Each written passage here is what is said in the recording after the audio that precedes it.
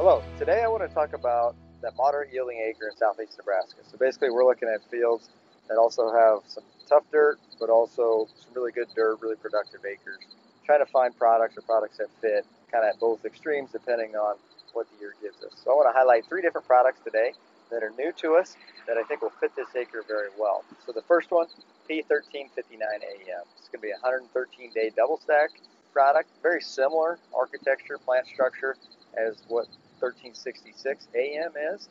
What I like about 1359 is you get better grain quality, you do get better late season stocks. It just seems to hold on a little bit better and also maintain ear height on some of those tougher spots of the field.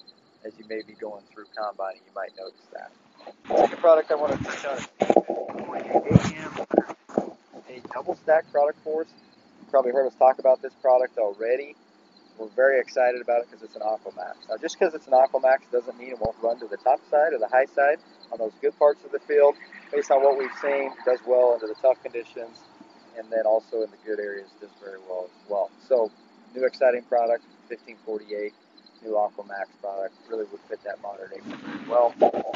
Finally, the 2042 AML 120-day double stack product has AML, so that Leptra technology, really good on corn earworm, really good on western bean cutworm. As far as the drought rating, this product is actually rated a 7. If you've used 2089 in the past, or even some 1828, 2042 AML is a nice fit, really nice ear height to it, good grain quality, will be a food grade product for us, overall good disease package. So your sales reps will probably also talk to you about numerous other products that may fit, like 1366, 1563, products that we've seen for a few years now on that moderate acre.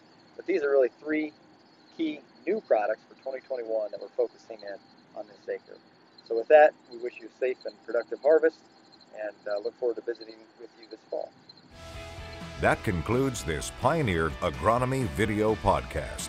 Visit our page on pioneer.com and follow us on Twitter and Facebook for more agronomy insights.